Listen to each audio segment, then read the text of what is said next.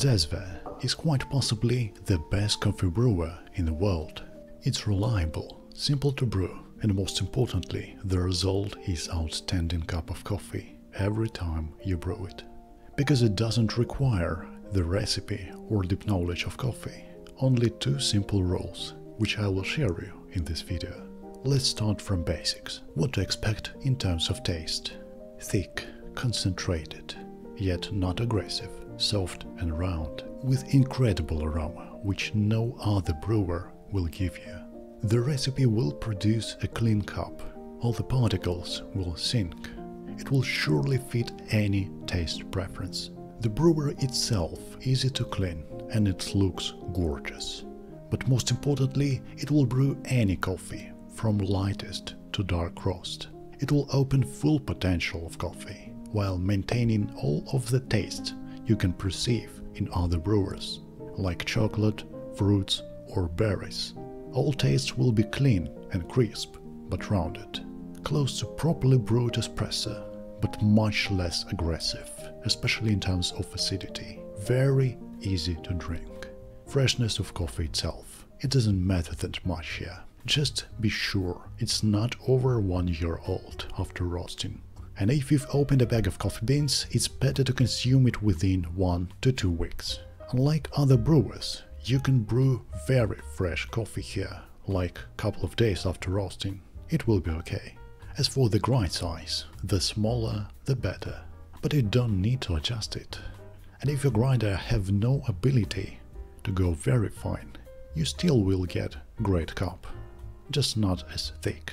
What's really important is freshness. Grind coffee before you brew it, or you will lose a lot of aroma in around 10 minutes after grinding. Water temperature. You can use cold or heated to 60 degrees C to make process a little bit faster. We will use 1 to 10 ratio, meaning if you use 17 grams of coffee, use 170 grams of water. Because I personally use preheated water, I pour water first. It will heat up the brewer and temperature of the water will drop, so that I don't have agitation on higher temperature. Then I add coffee and mix until clumps are gone. Use wood for this, like chopstick, because copper Cezve has thin tin coating inside. We need to be careful with this. As for heat, go almost as low as you can. That way your cup will be clean and balanced, and it's easier to control the taste, which is the next step.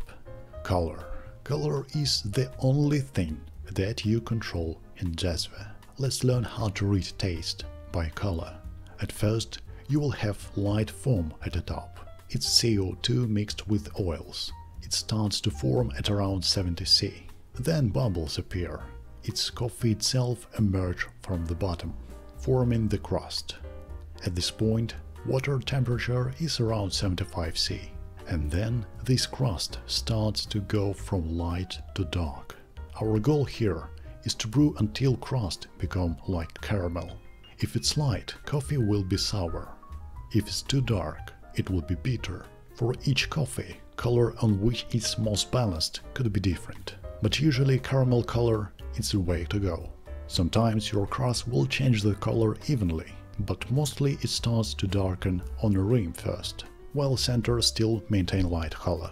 If so, pay attention to darkest and brightest colors. If rim is too dark and the center is still bright, better to serve your coffee. It's ready. If the center is too bright and white, wait a little bit more. Usually your coffee will be ready at around 88 degrees Celsius. Brewing time itself can vary from 2 to 7 minutes, depends on size of Cezve. But if you choose to brew on a higher heat, it is possible. Just don't forget that color of the crust is the key. After serving coffee, wait from 3 to 5 minutes to let coffee particles to fall down. Then make 4 to 5 small sips at a time. Notice the strong aroma and changing of texture. From this moment you can enjoy your coffee as you want, but it's better to try it at room temperature in order to feel all the tastes. Previously I've talked about color of the foam, but now we have additional parameter which will help us to determine when to take coffee from the heat. the foam motion. These two parameters, color and motion, allow you to control the result very precisely. First of all, it's critical to decrease the dose of coffee and water that you use. You still need 1:10 ratio, but for this 120 ml Cezve, at some point I understood that it's more practical to use 8 grams of coffee instead of 10. That way you have more space for foam to rise and swirl. It's easy to calculate the dose by knowing the name of Cezve. Just use 30% less water of its volume. Previously I've used 100 grams in this 120 ml Cezve, now it's 80.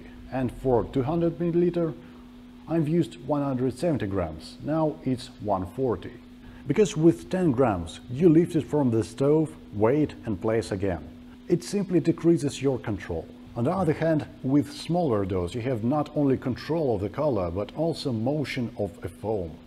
You see how foam rubs from sides and spot in the center disappears. Color becomes even. Let's talk about difference in taste that you achieve by controlling not only color but motion. Here you see it swirls after rubbing inside. In most cases you should target full rub first and take coffee off the heat immediately. Full rub means that the foam from the sides will cover the central spot, which have different colors, so the color becomes even. When it begins to swirl and raise, it kinda boils. You can see bigger bubbles, and it will become bitter quite quickly, so don't wait. See that point disappeared and serve coffee into cup, at least for anaerobics. With washed coffee you can wait a little bit longer. If you take it too early, like before the wrap, coffee will be acidic and less intense in taste and probably will be thin, so it's not a good cup. So make sure it have full wrap before taking it off. Another motion your foam can experience is cracking of foam in the middle. It depends on heat source and form of Cezve. So it will boil not from the sides but from the center. And when you see this crack, wait for a few seconds and it's ready to be poured in a cup. Every coffee will behave differently, but mostly it will be great when foam cracked or rubbed. Just pay attention to these color changes and rubbing. And as usual, you can get great coffee and Cezve in my eBay store. We use 1:10 ratio for Turkish coffee, which will require 30 to 50 grams for 300 to 500 ml brewer. That's a lot of coffee. And even if you need such amount, it will be painful to grind it, because we need smallest grind size possible for this method of brewing. And you don't have ability to brew lower dose. You have room to play, but not too much. You can't brew 10 grams of coffee in 500 ml Cezve. And back to concentration. We need to think about it more like a lungo, which is twice as big as espresso. Will you drink 300 grams of espresso? I wouldn't. So what size to choose? Originally, Turkish coffee cup is designed to hold around 15 ml, and coffee pot size is usually mentioned as full amount of liquid it could fit. So in 200 ml Cezve you'll be able to brew 17 grams of coffee and 170 grams of water. For one person, I would recommend 120 ml Cezve. You will use around 10 grams of coffee here, which isn't hard to grind even on manual coffee grinder.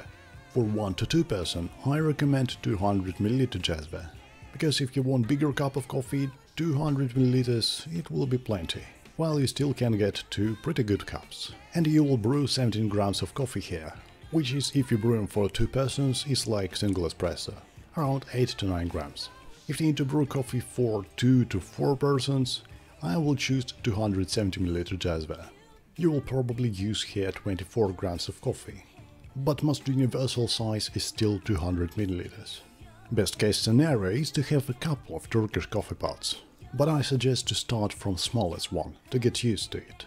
What to expect from real Turkish coffee? First of all, it's enough to have this tiny cup of coffee. You simply make sips and can drink it within 10 minutes. It's not espresso when you can just drop it. It's a coffee which you can really enjoy for a long time. Every moment, from brewing to smell and aroma, which is the most complex within all the methods.